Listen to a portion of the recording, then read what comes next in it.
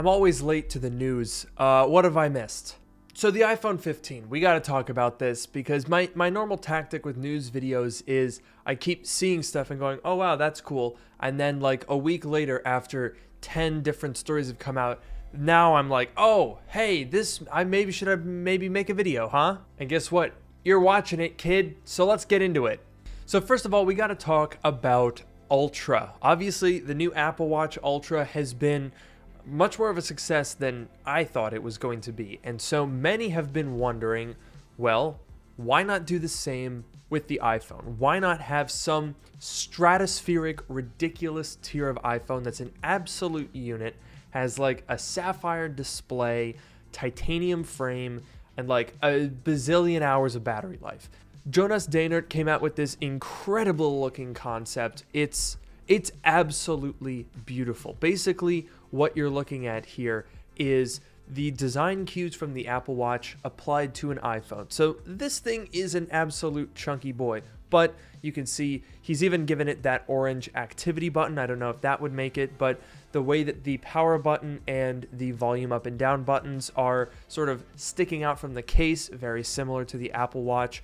We have the camera lenses actually recessed because there's a thicker back on the phone. That would probably serve for like, protection or whatever. And then the front of the screen, same thing. We have a rounded design, but it protrudes with a titanium frame around the bezel. This looks really good. I'm not gonna lie to you guys. I would absolutely make that purchase. However, it does bring into question the sort of price creep aspect of all of this, because we're just getting kind of close to the point where it's like every couple of years you're dropping $2,000 on a phone. Like, let's maybe pump the brakes a little bit here. Maybe instead of buying an iPhone 15 Ultra, you should just protect your current phone with today's video sponsor, CaseCoo.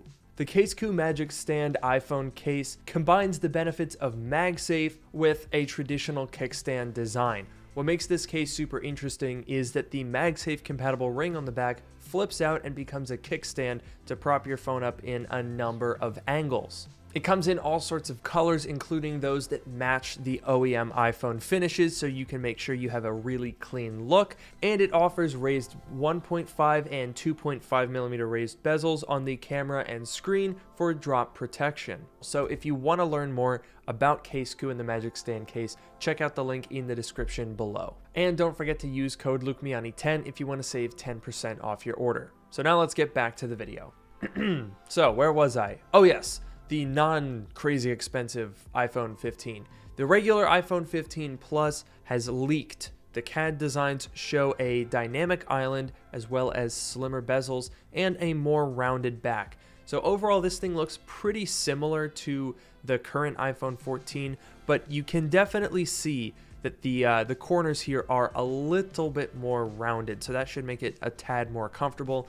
The bezels definitely look slimmer, and it's good to see the dynamic island coming to the lower priced models just a year after they came out on the 14 Pro and Pro Max. This is something that we kind of expected or hoped, but as we know with Apple, sometimes they really drag out that trickle-down effect. I mean, look at the iPad. The iPad 10 just came out a couple months ago with the quote-unquote new iPad design that's already 5 years old and is possibly getting replaced soon.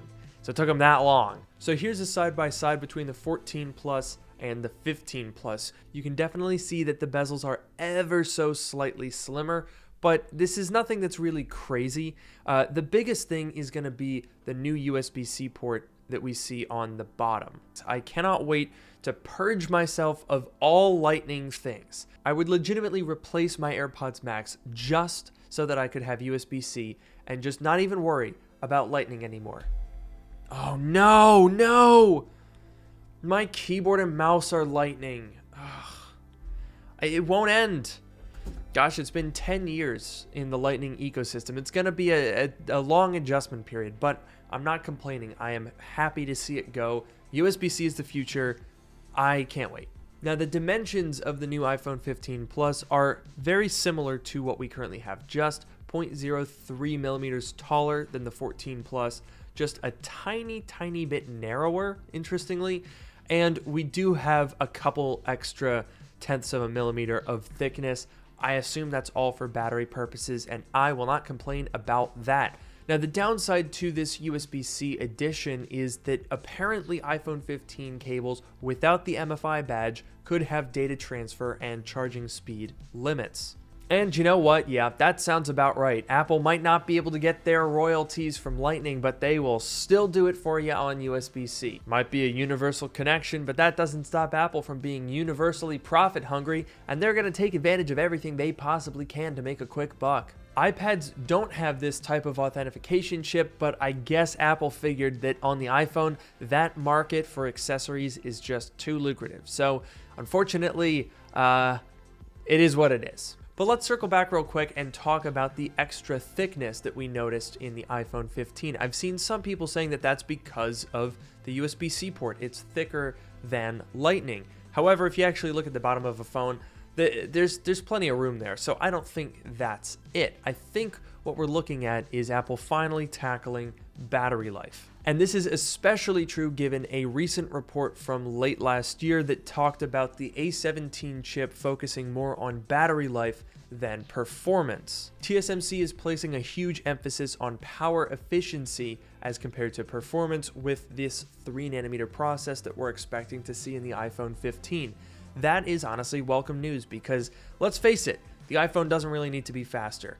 Even 2-3-year-old iPhones are faster than the newest flagship Android phones, and they're all plenty fast for running iOS. So really, we don't need the performance. What we could use, though, is more battery life, because the iPhone 14 and the 14 Pro are especially dire. I know a lot of people who keep saying that they can't make it through a full day on a single charge, and that's no good. Now, TSMC has previously said that its 3nm processes offer better performance than 5nm chips while also requiring 35% less power.